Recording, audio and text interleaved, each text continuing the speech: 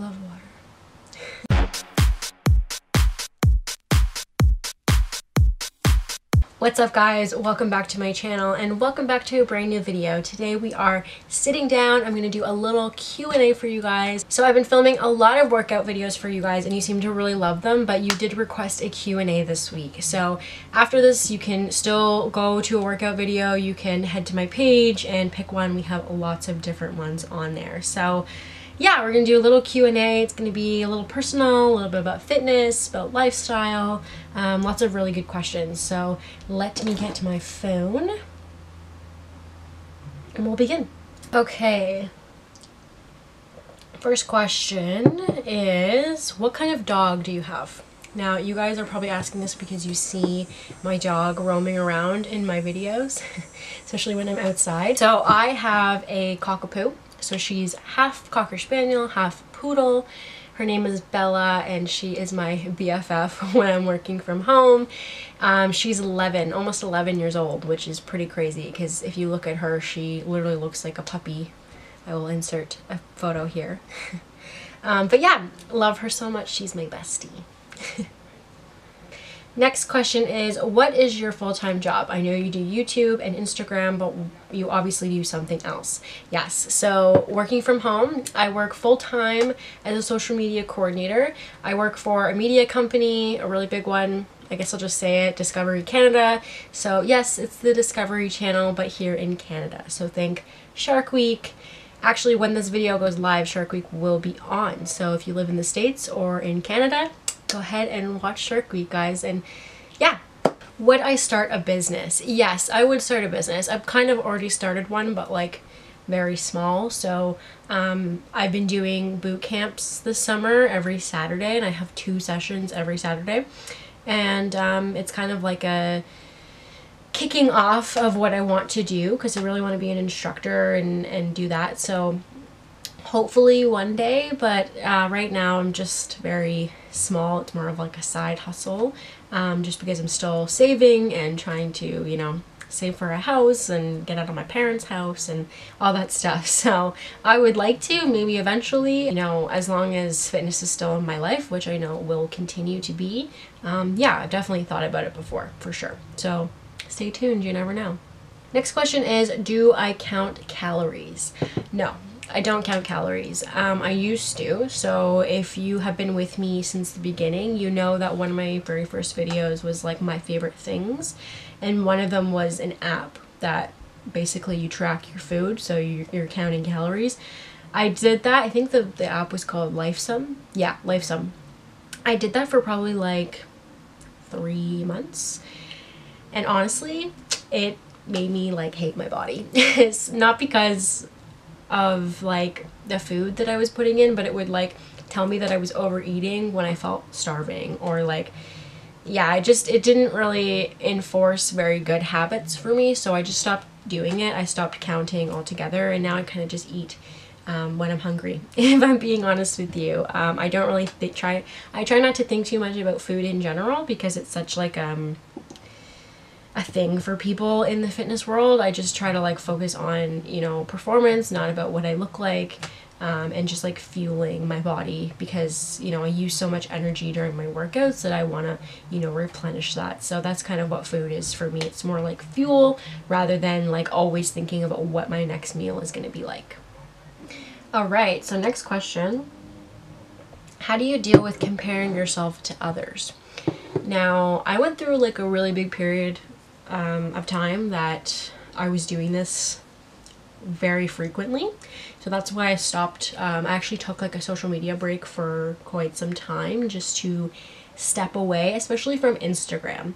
Instagram is one of those ones where I feel like you go on there and you immediately like, because you see someone's like highlight reel of their life and you're like, well, why don't I look like that? Or why am I not doing that? Or, you know, they're off, you know, buying a house and I still live at home, or whatever it is, right? Like there's constantly comparison regardless of if it's like body image or, you know, nutrition or finances. Like there's always going to be a little bit of comparison, but I think I've just learned that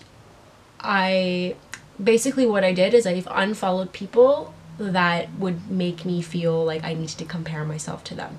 And it's not their fault. Like, I always try to remember that. It's like, I don't want to blame that person. It's what I think. But, you know, if they're only posting stuff that's kind of like not really real, I guess you could say, like more of like that highlight reel, then I don't really want to follow them, because I feel like I'll just instantly compare myself. And that's just like a thing for myself that I have to work on. So I really try to follow people that I'm inspired by, that I celebrate their wins. I don't feel like I have to compare their wins to mine.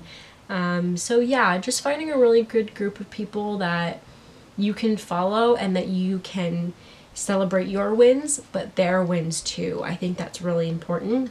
And just remembering that there's space for everybody on this platform. Like, it may not feel like, especially YouTube or Instagram, but there is. Your voice is different than everyone else's, and that's awesome. I think that's so cool. We get to be our own person. And yeah, I think it's just about like remembering who you are and knowing that, you know, you're never going to be like that other person, because no two people are like, really.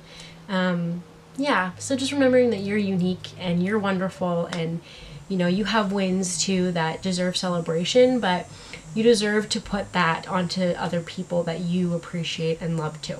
So it's not easy, but it's more of like an active thing that I try especially when I'm on Instagram. Not easy, but, you know, it's something you gotta work on all the time.